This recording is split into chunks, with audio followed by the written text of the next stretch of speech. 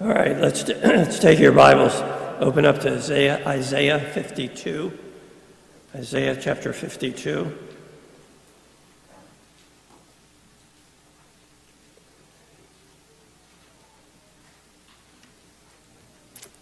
I'm going to read one verse in Isaiah 52, then we're going to go to chapter 53 and we'll read all 12 verses.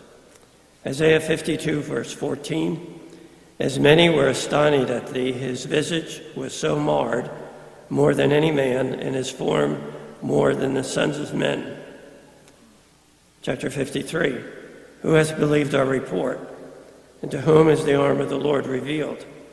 For he shall grow up before him as a tender plant, and as a root out of dry ground. He hath no form nor comeliness, and when we shall see him, there is no beauty that we should desire him. He is despised and rejected of men, a man of sorrows and acquainted with grief. And we hid as it were our faces from him. He was despised and we esteemed him not. Surely he hath borne our griefs and carried our sorrows. Yet we did esteem him stricken, smitten of God and afflicted. But he was wounded for our transgressions. He was bruised for our iniquities. The chastisement of our peace was upon him, and with his stripes we are healed. All we like sheep have gone astray. We have turned everyone to his own way, and the Lord hath laid on him the iniquity of us all. He was oppressed, and he was afflicted, yet he opened not his mouth. He is brought as a lamb to the slaughter, and as a sheep before her shearers is dumb, so he openeth not his mouth. He was taken from prison and from judgment, and who shall declare his generation? For he was cut off out of the land of the living. For the transgressions of my people was he stricken. And he made his grave with the wicked and with the rich in his death, because he hath done no violence, neither was there any deceit in his mouth. Yet it pleased the Lord to bruise him. He hath put him to grief. When thou shalt make his soul an offering for sin, he shall see his seed, he shall prolong his days, and the pleasure of the Lord shall prosper in his hand. He shall see of the travail of his soul, and shall be satisfied. By his knowledge shall my righteous servant justify many, for he shall bear their iniquities. Therefore will I divide him a portion with the great, and he shall divide the spoil with the strong, because he hath poured out his soul unto death, and he was numbered with the transgressors, and he bare the sins of many, and made intercession for the transgressors. Father, we thank you for the good hymns tonight, the good spirit, and now especially for the reading of your word. And we pray that you would bless it, as always, to our spiritual understanding. We're very careful to understand that there are a number of us, hopefully all of us here and watching, who are saved, but yet there could be someone deceived or self-deceived and is still lost. And for that purpose, Father, we just ask that the Holy Spirit bring the conviction that sin is still a wage that offers death, pays death, and there's no way to circumvent that except through what the Lord Jesus Christ has done in our behalf, and that we need to trust him, believe on him in faith as our Savior. We ask that you speak to each individual heart. Many of us have been saved a long time. We're as acquainted with this passage as even some of our folks that haven't been as saved as long. But yet there's things here that we need to be mindful of, especially during this week. And so I pray that you would speak through me and deal with the infirmities and strengthen whatever it is that is going to come out of my mouth, and silence the things that shouldn't. And we just look for you to work on our behalf, and we ask this now in Jesus' name. Amen. Okay, in the Word of God, there are specific chapters that stand out over the rest in different, we've got 66 books here. And it's not that these are any more inspired or any more needful than the others, but their substance is so rich.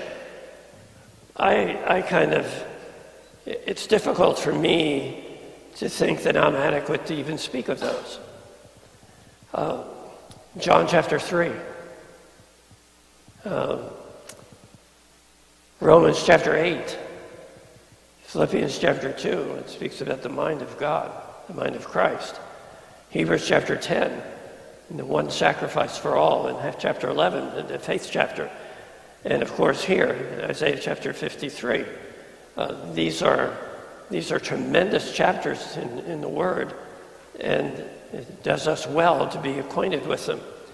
About 6 months ago, I contacted a Messianic ministry that is down in the south part of Florida, not all the way down, and bought a hoodie sweatshirt from them, and it has on the front Isaiah 53. And it says underneath, this chapter will change your life. And I don't usually wear that all around. Linda and I have a Hebrew passage of scripture that we took up into the Carolinas with us, and that was really something. Are you Jewish? No, what does that say? And so it was amazing that it opened up so many doors. So I just got that for that reason. Isaiah 53 will change your life. If you understand Isaiah 53, you are way ahead of the curve. Way ahead. Most people haven't even come to that part of the highway. So the words we read or read were written some 700 years before the birth of Christ. And Isaiah here describes that the coming Christ would bear the sin of humanity and provide for the salvation of all who would call on him in faith. It was a clearer prophecy than Genesis 3:15. Now, we know Genesis 3:15 is the first prophecy of one to come that would deal with the devil and sin. But it wasn't as clear as what Isaiah writes. And this is, we have progressive revelation. And so by the time he's writing this, a lot of things are more well known than they were before. So as we look at this, I want to consider one phrase, which I'll meander all over the place with. And it's in verse 3, and it says, a man of sorrows. So we have in our hymn book, I said this morning in Sunday schools, that repetition, theological glue. And so we had a hymn this morning, which is, I already had this in my notes, but man of sorrows, what a name for the Son of God who came, ruined sinners to reclaim. Hallelujah, what a Savior. And I thought, isn't that interesting that Brandon picked that one out of all the hymns he could have picked, and that was something that I was going to be speaking about. So we're going to take this in parts. And the first part is the suffering Savior. So I want to read verse 3, part of verse 3, and then all of verse 4. He is despised and rejected of men, a man of sorrows. Down to verse 4, surely he hath borne our griefs and carried our sorrows. Yet we did esteem him stricken, smitten of God, and afflicted. All right, the first part of this that I'm dealing with is that there was an emotional suffering taking place. Now there's different parts. This is not the sum total. Isaiah describes that the Lord Jesus Christ would bear the grief of humanity and carry our sorrows as he faced Calvary head on. There was no hesitation there. The prayer in the garden was, you knew how the prayer in the garden was going to end. He sweat drops of, as it were, great drops of blood, and said, if it be possible that cup pass from me, and then it was nevertheless not my will, but your will be done, and it was settled. So our griefs carry the idea of sickness, but it also refers to the grief that oftentimes is associated with sickness. So as he walked here in his public ministry, most of the time people think that this all has to do with the cross. How well was he treated during his public ministry? He was hated. I mean, we have a description here way beyond the cross. And so as he walked through his public ministry, he bore the grief and the sorrow of humanity before he ever went to the cross. And he was prepared to pay the sin debt well into advance, before the foundation of the earth, the world. So he endured and despised the rejection of those who should have embraced him. I think of, I wasn't very learned in the scriptures because obviously I wasn't in a Bible-believing, teaching church. But I knew some things, but I didn't embrace him. I knew of him. I knew about him. But never, ever did I think of embracing him because I never knew what he did was for me. It was generic, the whole world. And the mockery and ridicule, he didn't deserve that, obviously, because he came to save those, and yet they mocked him and ridiculed. I can't begin to tell you the number of times I and my friends took his name in derision and shame before I was ever saved. I'm glad I don't even remember. And it's fortunate that I've been saved so long that I don't remember. But I know who I was before I was saved, and here I understand, as I'm reading through here, he endured great emotional suffering for us, for me. The rest of verse 3 says, and acquainted with grief, and we hid, as it were, our faces from him. He was despised, and we esteemed him not. Okay, in verse 3, there's also physical suffering. He offered himself as the atonement for our very debt of sin, which means the blood had to be shed, as manifested by the entire sacrificial system, all pointing to him, which means there had to be death. In verse 14 of chapter 52, we get a small glimpse of the physical suffering. As many were astonished at thee, his visage was so marred more than any man, and his form more than the sons of men. Now, on communion times, I've gone into this a little bit. We have no conception of how bad the physical suffering was, other than a picture in Scripture. Excuse me a minute.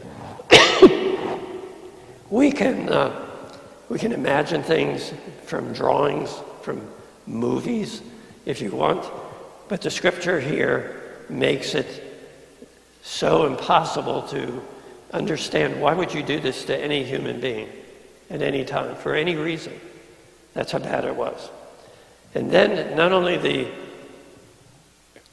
the physical suffering and emotional suffering, but there was a spiritual suffering in verse 5. But he was wounded for our transgressions. He was bruised for our iniquities. The chastisement for our peace was upon him, and with his stripes we are healed. I think this was probably the most difficult to bear. I don't know what your pain level is. Some of us have very low pain level, some of us have higher pain level. Some of us can take more than others. He never said a word. I think his pain level was extremely high. He never said a word. You don't hear him screaming, saying, stop, no more, no more. He just took it. The spiritual suffering must be the most difficult to bear. Let me put it this way, as with loved ones. The spiritual chasm that is over spiritual issues and causes, separation. Here, the holy, righteous, sinless Son of God endured all of our sin on the cross, yours and mine. Imagine having to deal with your sin alone. Imagine having to deal with the entire debt of sin you owed. And since you weren't born yet, you owed way beyond today. As long as the Lord gives you life and you still sin, he paid for that. Imagine having to deal with that personally before the righteous judge at the throne. But let's not stop there. Having to judge or bear your parents' sin as well. And then your children's sin. And then your brothers or your sisters. Your husbands or your wives. Your girlfriends or your boyfriends.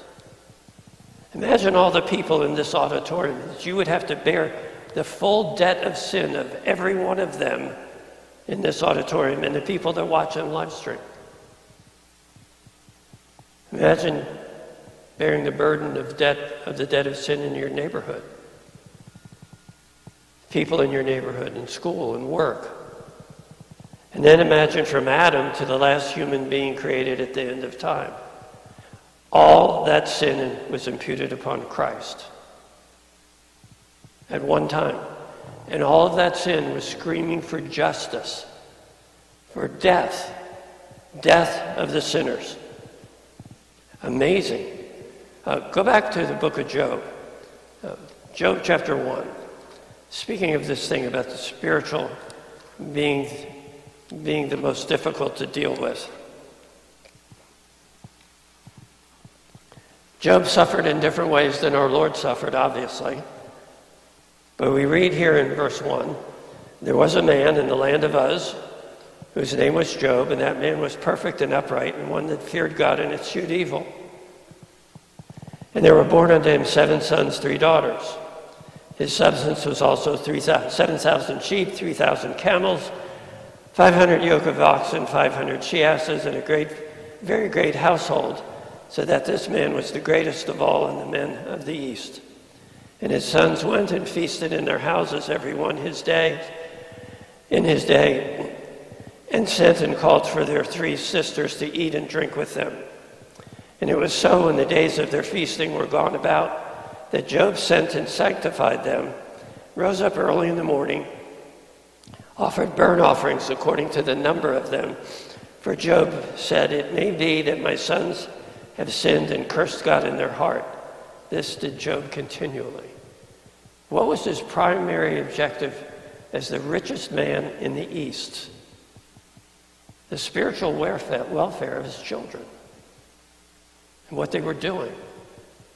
Well, the Lord cared for the spiritual welfare of all mankind at one time. Job had 10 children. He was concerned about them. And it's difficult to imagine all of that being imputed onto him. And when you read about the 3 hours of darkness from noon to 3 in the afternoon, it took a long time to pay the debt. There was a lot of sin that needed to be paid. And never had his fellowship been broken with the Father. Never. He never had committed any sin whatsoever. And in 2 Corinthians, let's turn there, chapter 5. 2 Corinthians chapter 5.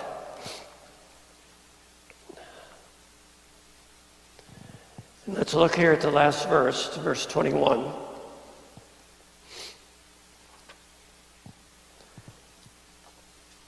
For he, speaking of God, hath made him, speaking of Christ, to be sin for us. So God hath made Christ to be sin for us, who knew no sin, that we might be made the righteousness of God in him. He came and he endured this in order for us to be forgiven and to be his children through faith in Christ. All of that to come to this place. So now, secondly, I want to look at his substitution. First the suffering, now the substitution. And in verse 4, the severity of it. Surely he has borne our griefs and carried our sorrows, yet we did esteem him stricken, sick, smitten of God, and afflicted. I don't think there should be any question that his suffering was worse than any man ever has endured. I've read a lot about the Holocaust. I've read about the different situations and the horrendous treatment of the Holocaust, and yet they pale in comparison to what he went through. For us, beaten, humiliated beyond recognition, but the physical can't compare to the judgment he endured on my behalf, on your behalf, on our behalf. The full wrath of God in judgment was poured out on him. Picture what we know about the coming tribulation. Is the tribulation God's wrath being poured out on the earth for 7 years? Yes. Well, we go into Revelation 6, and we read of 6 of the 7 seals being opened, and we have a false peace, and then we have war, and then we have where man starts killing one another, and a famine so bad that the basic foods are beyond reach to buy, and then a death so great that 1/4 of the earth's populations are killed. And then there's martyrdom, and then there's anarchy. And then in verses 16, Revelation 6, 16 and 17.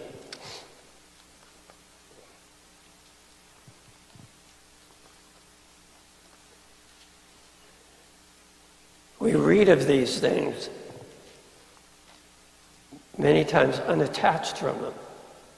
And yes, I don't believe we're going to be here for them, but somebody lost that may hear this message will be here for those. And we shouldn't detach ourselves from them.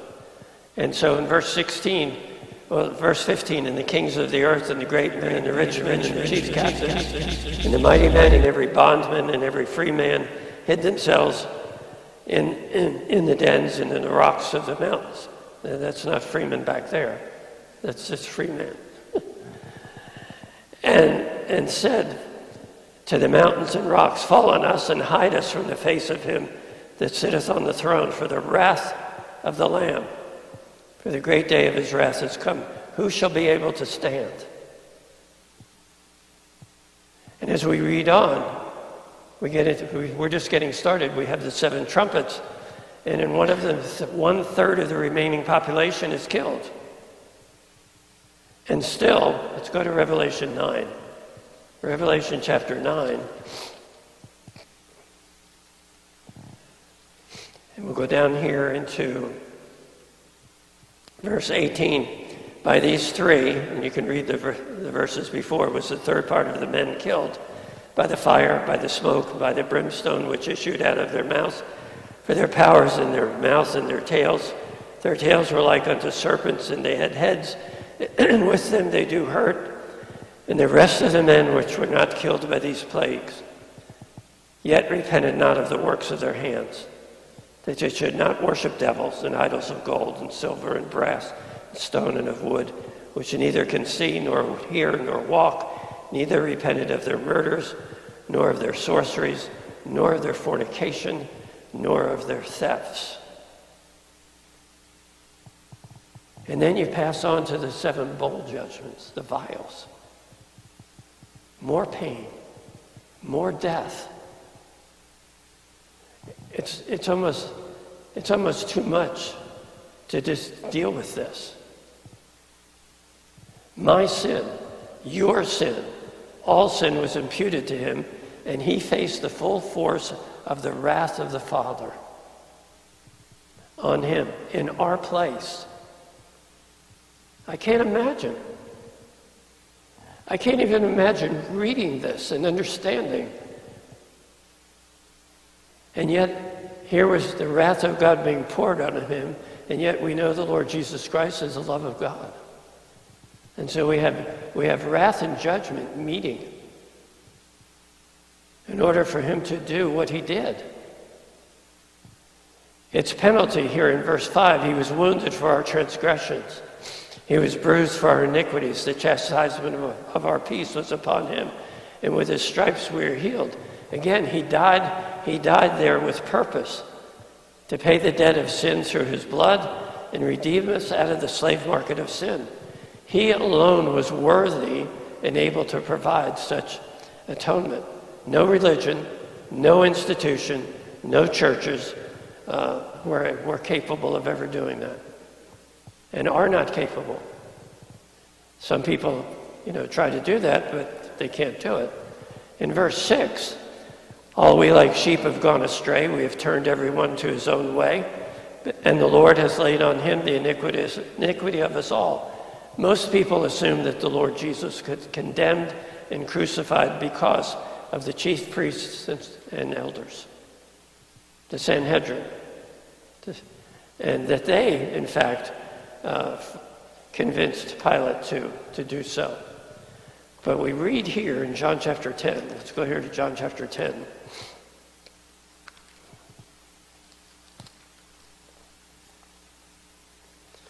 John chapter 10, look here in verse 17. Therefore doth my Father love me, because I lay down my life, that I may take it again. No man taketh it from me, but I lay it down of myself.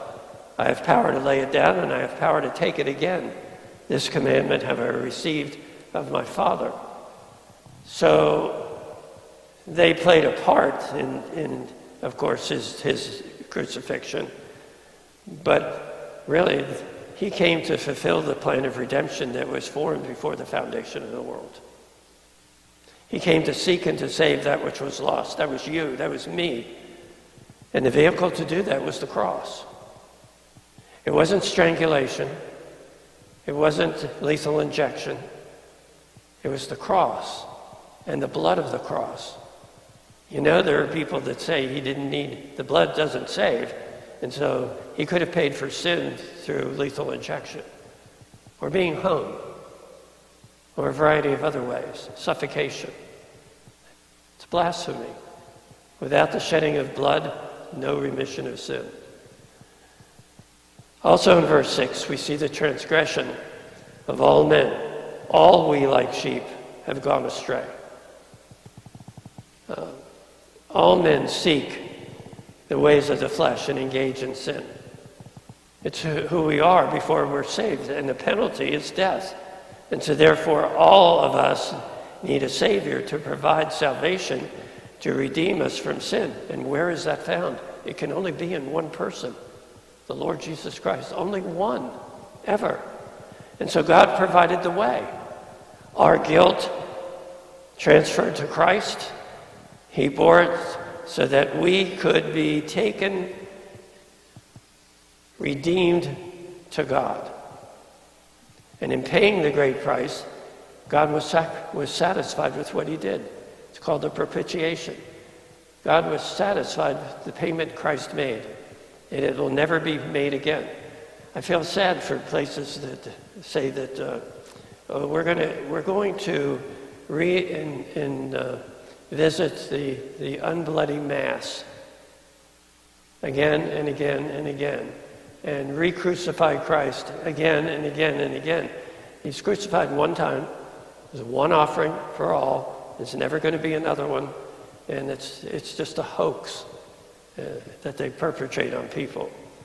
So I look and I say, I'm dealing with something that exceeds my wisdom to comprehend fully. But doesn't negate the truth that it reveals in the promises that it assures. He took my place. He took your place. And the reason I make it personal is that I was never told that it was me that he died for. That he shed his blood for. I didn't even know he shed his blood. And for me, that he resurrected. And that it was those people that don't believe the truth, and those people that don't believe the truth, and the people over there that don't believe the truth, and the people that don't go anywhere that don't believe the truth. All of those were included. And yet they weren't included. He paid the price in full. If he paid the price in full, how much does that leave you to pay for? Now, when I went to school, we had addition and subtraction, multiplication and division. We didn't have this nonsense that goes on today. And so if something is paid for in full, I pay nothing. He did it all. He paid it all. And so salvation is offered for all who come to him in faith. It's always been that way. It always will be that way. So there's no reason for anybody to remain accountable for their debt of sin and condemned to eternal judgment. There's no reason. I blamed my past. I told the preacher, I can't be saved because I've done too much. Well, where did I get that thought? I got that from the church, which had the scales of justice and injustice. If you're good, if you believe in your good, you'll go to heaven. If you believe in your bad, you'll go to hell. And so my small mind figured, boy, I've done too much. And it took him a few hours for me to grasp that we're all in the same boat here. We're all sinners. Whether it's one sin, 100 sins, 1,000, we're all sinners. And we all need to be saved by grace through faith. And we all can be saved by grace through faith. But if you fail to receive him, if a person that's listening or watching fails to receive him by faith as Savior, all that sin will fall on you forever.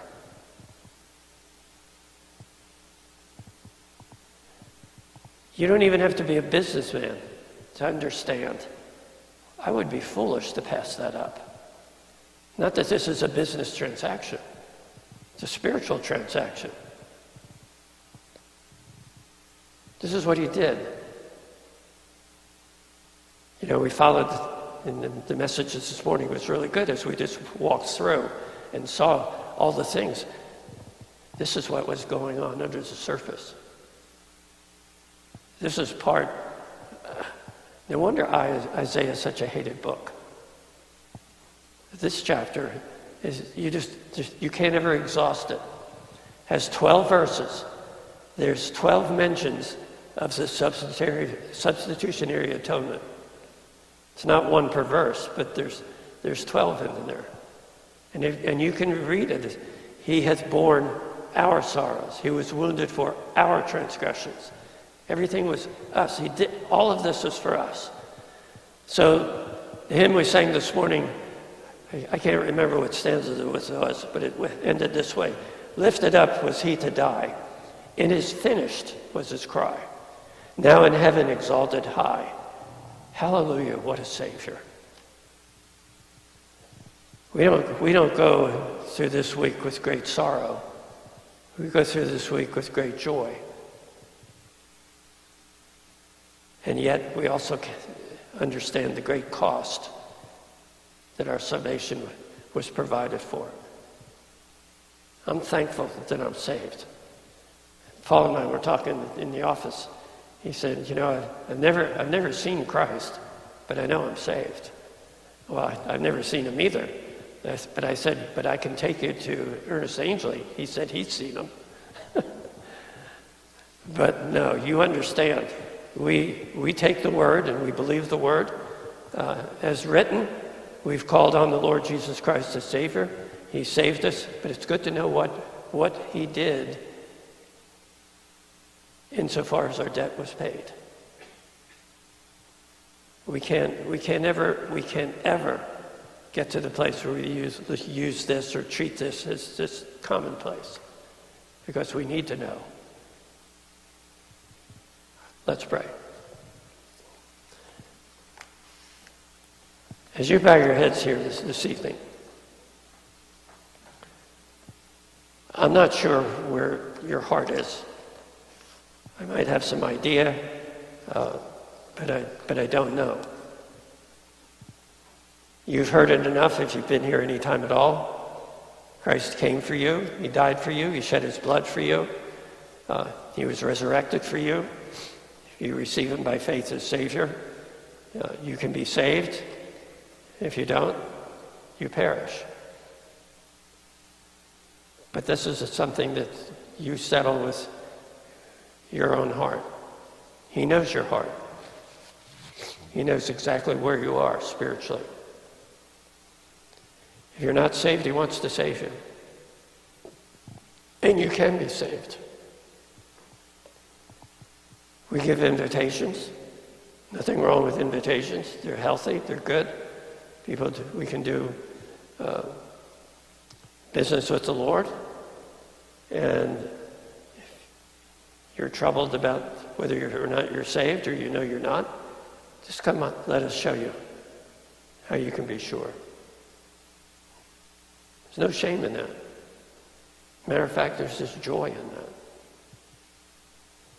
And for we who are saved, I just ask that maybe the Lord has spoken to our hearts, got a hold of a portion of our hearts that maybe we've been saved long enough that we take these things for granted. No man could have ever devised a plan like this. And yet God did. And we believe him. And what are we? We're nothing. We're just nothing, and yet undeservedly so, he died for us. And when we realize the truth of that, what fools we would have been to reject him and say, no, I'm going to believe my church. I'm going to believe my whatever, and wind up perishing for all eternity. So as the Lord speaks to our heart this week, tonight, let's draw close to him.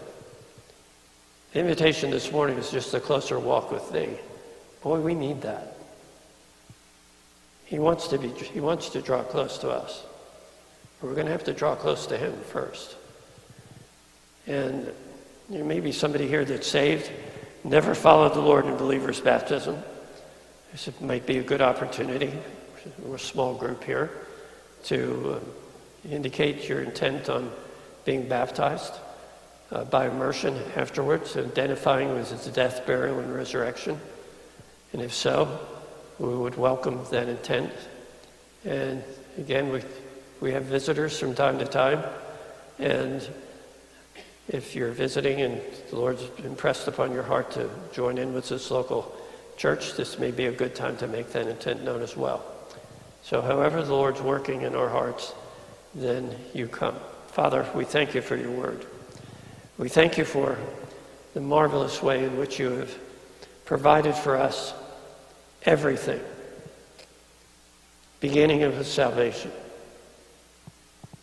Because everything rises and falls on that. Everything rises and falls on the spiritual. It doesn't matter about the material. It doesn't matter about the power we may have or the popularity we may have. It's the spiritual. And it shouldn't burden our hearts when we see what's happening to people, to churches, to ministries that are just crumbling.